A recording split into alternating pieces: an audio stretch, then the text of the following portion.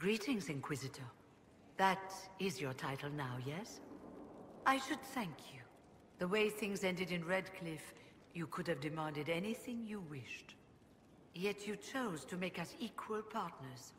I was not expecting that. You rebelled for good reason. I'm pleased to hear you say that, Inquisitor. I've been a Grey Warden, Grand Enchanter, leader of a rebellion, and now I am none of those things. Odd where fate takes you, as you're no doubt well aware. You were once a Grey Warden. Mine is an unusual circumstance, Inquisitor. Normally one is part of the Order until death. But long ago I found myself stripped of what made me a Warden. They tried to reinitiate me, but nothing worked. Nor could they figure out how it happened. So I was sent to the Circle of Magi, the first Warden ever to be kicked out. Quite the achievement. You sound happy about it. Becoming a Warden seemed like a dream when I was first conscripted.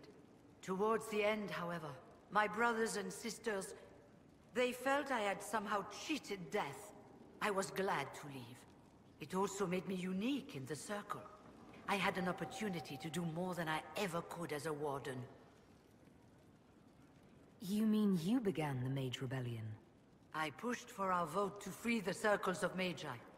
But I cannot claim sole responsibility for what followed.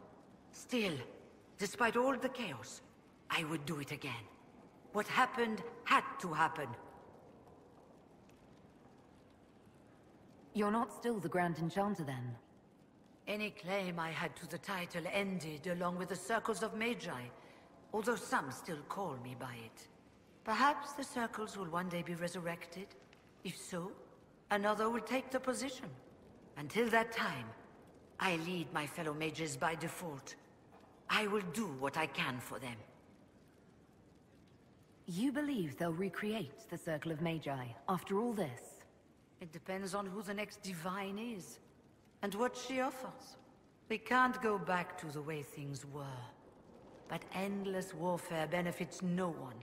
That is why I agreed to Justinia's conclave. There must be another solution. I've been meaning to ask, how exactly did the Venatori take control in Redcliffe? Mages constantly found their way to us while we were there. Stragglers, most of them strangers. I had no way of knowing some were actually Tevinter. They spread whispers, encouraged talk of an alliance, and we were desperate. I'm not proud of our choice, but we were certain Templars were coming. It could have ended far worse. I trust everything is well with the mages. There have been a few scuffles with your Templars, but overall, it is going well. I'll leave you to it. Before you go, Inquisitor, a question. In Redcliffe, after we left, did you perhaps speak with King Alistair? Considering who you are?